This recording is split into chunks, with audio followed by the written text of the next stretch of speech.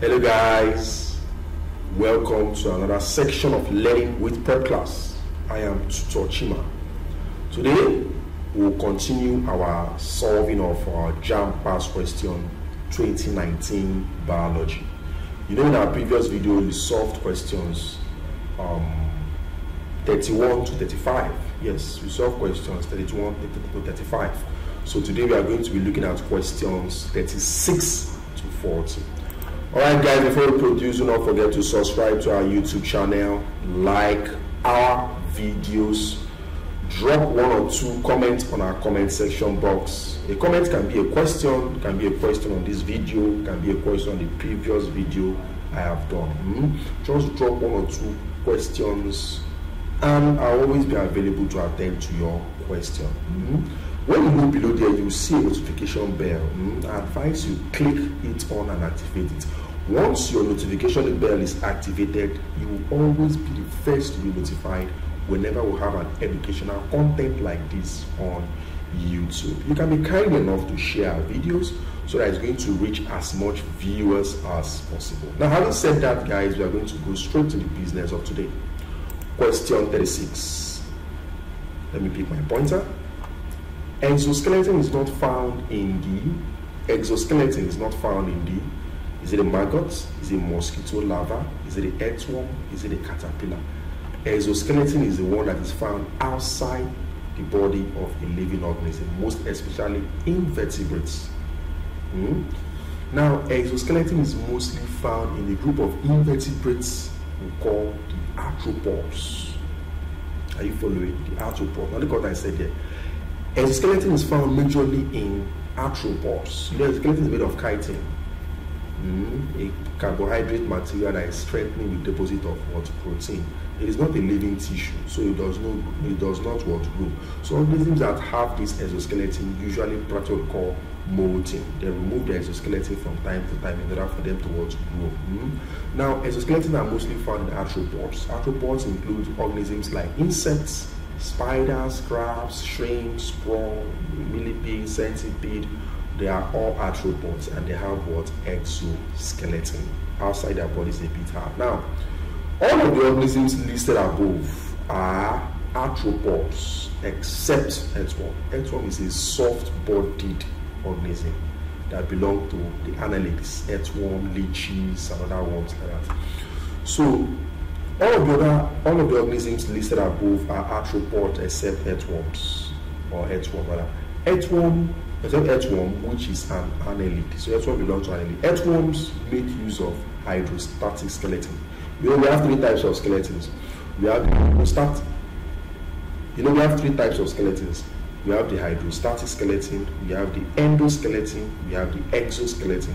Hydrostatic skeleton is what I make use of what we call fluid pressure, whereby the organism pumping liquid in its body surface. Are you following that? So hydrostatic makes use of fluid pressure. So it's found in organisms like mostly the worms. Then exoskeleton, the one that is found outside the body of the living organism, like the arthropods, and endoskeleton, the one that is found mostly in what? In vertebrates. So of course the earthworm does not have exoskeleton, it makes use of hydrostatic skeleton. So exoskeleton is not found in earthworm. If you look at those other organisms, maggot is the larval stage of housefly, so it has exoskeleton. Mosquito larva is the larval stage of mosquito, makes use of a skeleton. Caterpillar is a larval stage of butterfly, makes use of a skeleton. But this earthworm is a soft-bodied annelid that uses hydrostatic skeleton. So the correct answer there is earthworm. 37. Blood clotting is initiated by, is it the leukocytes? Leukocytes is the white blood cells. They play a role in the defense of the body. Is it the platelets? I think so. Is it the hemolymph? Is it the hemoglobin that is responsible for transmitting oxygen? So our answer there is platelets. Platelets are responsible for blood clotting. We have three blood cells. We have three blood cells. We have the white blood cells, we have the red blood cells, we have the platelets. The red blood cells are responsible for transmitting oxygen. The white blood cells are responsible for defense. They fight invading microorganisms to prevent us from getting sick, while the platelets are responsible for blood clotting. When you wound, the ability of your wound to heal is what we call that blood clotting. And what's responsible for that is what? Platelets. So our answer there is what? Platelets. 38. Pepsin is a digestive enzyme which breaks, is it cellulose into glucose molecules? Is it carbohydrate into simple sugars? Is it protein into peptones? Is it fat into glycerol and fatty acids? Now you must know that pepsin is a digestive enzyme found in the stomach.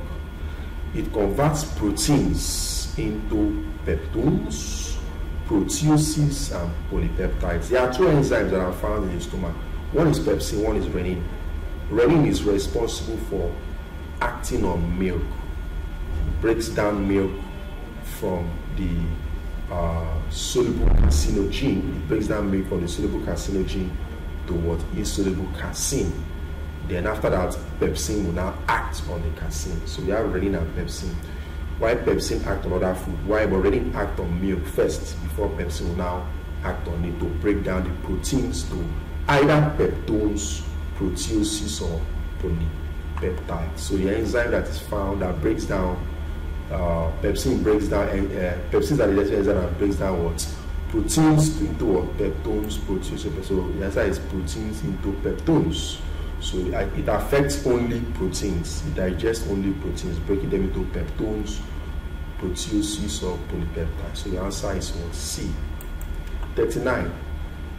Anaerobic respiration in yeast produces, is it carbon dioxide and ethanol? Is it carbon dioxide and water? Is it carbon dioxide and glucose? Is it ethanol and water? Let's see. Now, anaerobic respiration in yeast produces ethanol, carbon dioxide, and energy.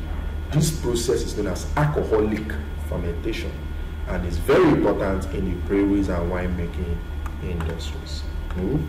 So they make use of what? In this process, what I'm trying to say is that in alcoholic fermentation, they make use of an enzyme. We have zymase, we have invertase. No, this is zymase, not zymase. We have invertase. I can remember invertase. We have invertase. We have maltase, invertase. These enzymes can be produced not only by yeast, but it can be produced by other bacteria. So they collect this enzyme, they extract it using biotechnology, they extract this enzyme from yeast, other fungi and bacteria, and use it to act on carbohydrates and convert it into what? Ethanol. That process is known as alcoholic fermentation. That is what they use in beer and winemaking industry, where they use carbohydrate materials or foods like glucose, starch. The starchy foods can be sorghum, millet, cassava, and they can use microorganisms to break them down into what? Alcohol. That process is known as alcoholic fermentation.